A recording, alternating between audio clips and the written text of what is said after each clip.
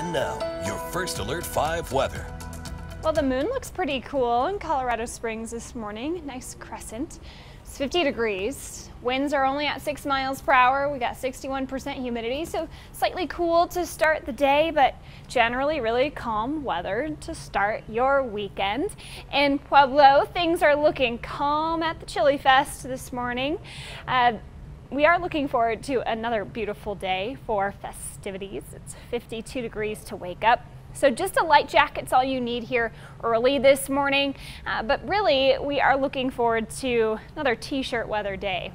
Across the state of Colorado, we've got 30s in much of our mountain zones. It's 36 in Vail this morning, 49 in Denver, and 50 here in the Springs, 52 in Pueblo. So cool to start. We're really feeling this fall-like weather in our overnight temperatures, as we're losing about 1 to 3 minutes of sunlight each day as we get closer to winter.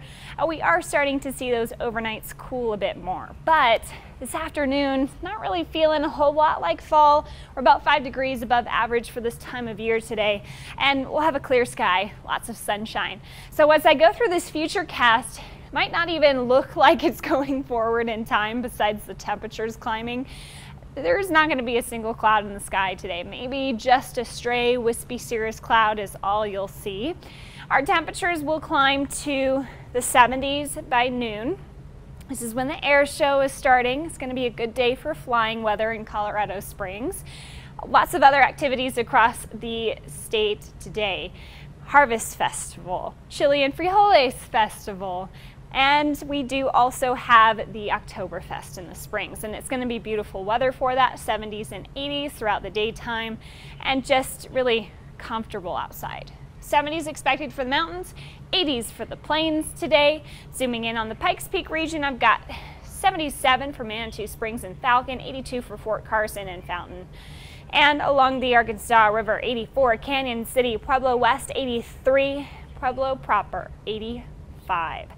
By tonight, we're going to drop to the 30s, 40s, couple 50s. So cool in the overnight hours again.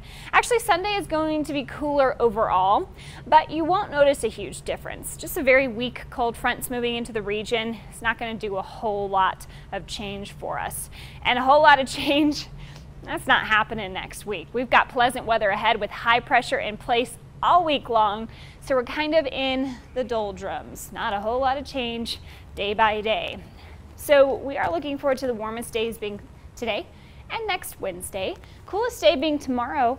So tomorrow for the last day of Oktoberfest, rising from the 60s in the morning, late morning that is, to the 70s during the afternoon.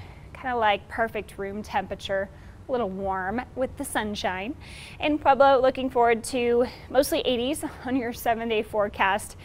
Between 84 and 86, not a whole lot of change, except for Sunday with that slight cool down. Makes it a little bit more comfortable in front of the chili roasters on the pavement downtown Pueblo. It's going to be a beautiful day to head to the festival tomorrow. Today will be great as well. For Canyon City, Harvest Fest is back this weekend starting today, and the last day will be tomorrow and will be in the 70s. Next week, looking like the 80s for us. I see a hint of a disturbance moving in Friday.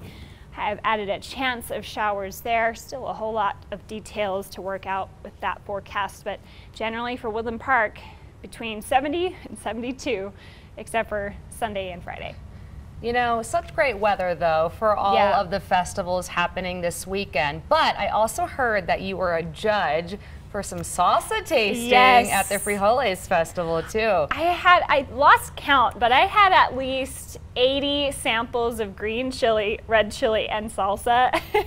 My stomach did okay, though. It was really, really good, and it just kept my tummy nice and warm. Did you even pick a favorite after all of that, trying all of that? I wouldn't be able to. We would judge them as we went, and I don't even remember which one was the highest, but it was like a blind taste test, and they announced the winners yesterday. Hey, even this early in the morning, it sounds great. Yeah. All right, thank you, Alex.